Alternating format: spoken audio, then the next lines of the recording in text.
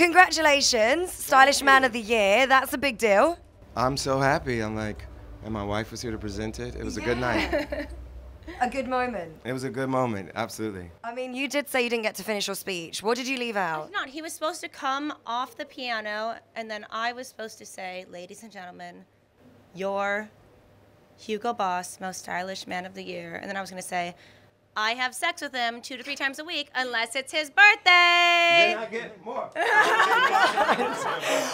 love that. Oh my gosh. That was like my big finale, and it never got to happen. Well, now it's debuted and it's on GQ, so it's fine. It's only here. It's done. And has he always been stylish, or is this like a new thing? When you first met him, was he a stylish man?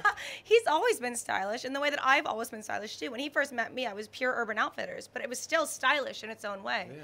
When I first met him, he styled, you know, high-low, and he did it very well, and he always knew what to wear for what event, and even if I didn't love it, he'd wear it. It's Like, he easier was for men, very honestly. crazy For men, about it's very basic what we do. And then It's you a put a suit on or a shirt and you're the done. tux. It's pretty simple. Yeah. You just want to make sure it fits. Definitely. What are you wearing tonight? I can't pronounce it. I wish Try. I'm sorry. I'll do it with you if you do it. Check. Nope. No tag?